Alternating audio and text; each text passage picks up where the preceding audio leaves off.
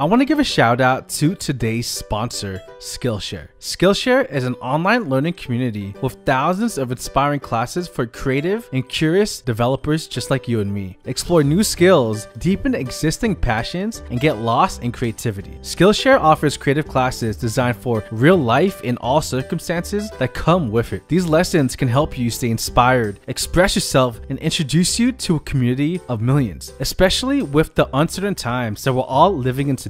Skillshare is a perfect way for you to brush up on technical skills that you can use to secure your future as an aspiring developer. One of the classes that I'm particularly interested in is the hand coding your first website HTML and CSS basics original by Rich Armstrong. And I think this is perfect for building that basic foundation that you need to help you move on to JavaScript and building your own websites on your own. The first 1,000 people to click on the link in my description will get a free trial of Skillshare Premium. Once again, thank you Skillshare for sponsoring this video, and I hope you all enjoy the rest of this video.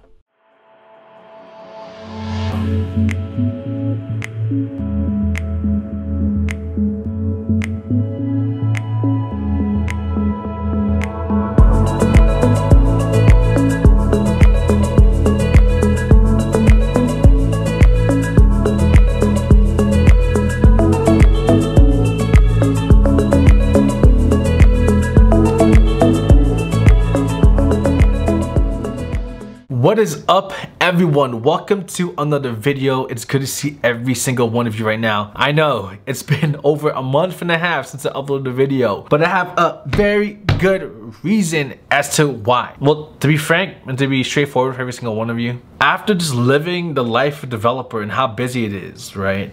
The last 12 months, and then trying to run multiple businesses and creating content all the time and coding, etc. I'm not gonna lie, it has led me to the path of burnout. And one of the scariest things in the world is that when you actually make it to that end of that path and you actually burn out, for many people, you reach to a point of no return. And that was terrifying for me. And I think it's because I just felt like my life the last year has went from 0 to 100 miles per hour. It's just been this back and forth thing of just getting crazy busy and slowing down to crazy busy again nonstop. And to be honest, I've never really experienced anything like this before, where no matter what, you just can't push yourself to do anything. And everyone, like, when it came to making videos on YouTube, I would put the camera in front of me and I just couldn't press record. It's scary. It's really scary because I've honestly been feeling this for a minute, especially the last month and a half, 2 months. I've been feeling it and I just didn't want to accept that it was happening to me. I had no desire to turn on the camera. Feeling this, the last month and a half, I just had to take a break.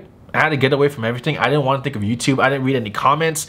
I barely responded to messages on social media. It's scary when you reach that point because everyone, I've been creating content the last 5 years, right? And I never felt this kind of burnout before. And I was scared that this would eventually affect me in my job. And no, my job is my main source of income aside from my businesses, which by the way, I'm getting burnout from that too. So it's terrifying. Actually, today I did some research about burnout because I knew I wanted to make this video. This is something I felt passionate talking about, this topic. And I learned that burnout is actually no longer a figure of speech, which is really interesting. But now the term burnout, it's now a literal, legitimate medical diagnosis. Now, let me show you what I found. This is what it is in regards to burnout. A syndrome resulting from chronic workplace stress that has not been successfully managed. And obviously my workplace is many different things. My 3 companies, my job, YouTube. It makes sense because, and I'll explain in a bit, but man, my life the last year has been insane, everyone. Everyone, I absolutely love what I do. But when this hits you, it hits hard. And you know what's interesting? At work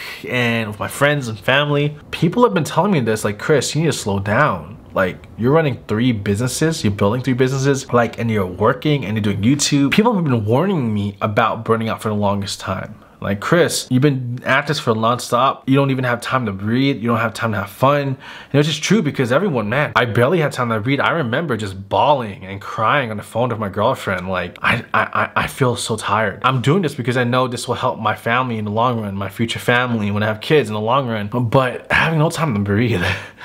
Like, when it's 11 p.m. at night and you want to rest or just relax or talk on the phone with my girlfriend or play games or, you know, you can't because I have an interview. I I have to interview employees and do all these different things, right? And there are times when I have meetings from 9 a.m. to 1 a.m. And I'm not making this up. I'm not over exaggerating at all whatsoever. To really find out what was the real reason in regards to why I burned out and was heading to burning out in different places. It's because the last 13 of my months have been insane. Like literally, from the moment I got laid off from my mid-level developer job to now have been insane. Everyone. I lived in Los Angeles 13 months ago, got laid off. From Los Angeles, I moved to Vegas. I come into Vegas, I interviewed like crazy, got a new job after 3 days. And before that new job, this startup in Virginia, I moved across the country. This is just literally a month or 2 months after coming to Vegas. I moved from Las Vegas, from LA to Vegas to Virginia, driving 36 hours to Virginia, spending thousands of dollars to go there. And then because the house wasn't even ready yet when I moved to Virginia, I was forced to live in a hotel for about 30 to 45 days. Imagine living in a hotel for 30 to 45 days. How do you wash your clothes, right? Like, where do you live? How expensive are hotels? Because the house was promised to be ready by then and it wasn't. So I had to live in a hotel for 30 to 45 days, spending thousands of more dollars. And then I finally lived in that house. I moved there. Everything's cool. I love my job working for this startup, but I joined this startup. I loved it. It was fun. But then one of the managers was toxic, yelled at me in front of everyone. So I quit. I'm like, nope, I'm not dealing with this. I value myself too much. I'm not gonna be treated like this. I quit that startup only 2 to 3 months after moving across the country for that startup. I go crazy. I find a new job in just a couple of days. Now I work for New Relic, a developer relation engineer. But while that was even happening, I left Virginia and moved to Nashville while working for New Relic as developer relations engineer. But at the same time, right, I started building 3 different companies, a mentoring platform, my clothing company, check out this new shirt by the way, building all these different things, a desk accessory company, all these different stuff, trying to build a media insane library, Christian.io, that should be going live like tomorrow, trying to build that as well. All these different things, hiring 7 different people, then firing multiple people because they're not performing the way they said they would, they're not doing that well, or they're just lying, taking advantage of me, then trying to hire new people, find new people to replace the people I let go. Doing all of this for 12 to 13 months, 1 year, non-stop. Oh, just looking back at that, man, it adds up. I mean, I can't believe I did all of that, but I see why, because 5 years ago I was homeless. And then after being laid off from my first job ever, I mean, my second developer job that I loved, being laid off for the first time, knowing my family was depending on me, knowing they had, who could they depend on if I was jobless, I didn't want that to happen again. So I worked 2 times, 3 times, 4 times, 5 times as hard, to the point that now I work double as hard as I probably should work because I just want to make sure I never go back to that ever again. That worry is in me. Coding nonstop, doing all this stuff, it adds up. It's scary, everyone. And so I guess what happened in the last 45 days after all these different things, that's what caused the burnout, right? And what I mean is, everyone, I was in Nashville just literally, what, a month ago? And then my brother left out of nowhere, and then I was stuck with a 3-bedroom, 1,400 square foot apartment that cost $2,500 a month by myself. So I had to sell everything I owned there and then leave Nashville, come back to Vegas after 13 months. I'm back here now, right? After a year, I guess you could say. All those different things, it's crazy, right? And so I guess you can tell you have burnout is when you just don't want to do anything anymore. And so I'm so thankful that after we had this amazing conference with New Relic, Future Stack, I took the following week off because I had to move from Nashville here to Vegas. Then the next week, I just took it really slow. But what I noticed is that I just didn't want to do anything anymore. And it's scary because I have been doing YouTube for such a long time and never felt this before. And I don't want any one of you to feel this before. And so the one thing that really hit me was, you know, the tragedy happened within my group of friends. Someone almost died. And then a couple of weeks later, someone I knew of since high school died. And, you know, me and that person were close in age, and I started thinking, oh my gosh, like I can die anytime. And I've been focusing so much time on just trying to make so much money and making sure my family's taken care of, which is important. But I started realizing like, yo, you need to appreciate what you have now. And so what was really killing me was me trying to do so much at once and not just resting or relaxing. And then because I was so used to going at 300 miles an hour that when I went 65 miles an hour, I felt guilty that I was working at a normal, I don't know, tempo. I started feeling guilty all the time. And so now I need to understand that, yo, it's okay to work at a normal tempo when you need to. I like doing things quick. I like getting things done quickly. I like doing a lot of things at once. I like being busy, but now I really need to just calm down and relax. I'm back home in Vegas, taking care of my family. They don't have to worry about rent. They don't have to worry about utilities or any of that. I'll take care of it. My dogs have my parents to watch them. When I'm traveling the world for work, I have no more worries. I bought my dream car, my Porsche. All right, I bought a Porsche, my dream car, something I never thought I could afford. I have everything I can ever want, but now I just need to relax, take it slow. Still go hard. Still go harder than everyone else, but maybe just not as hard as I used to. So this is what I'm trying to say. Burnout is real, and it just hit me really, really hard.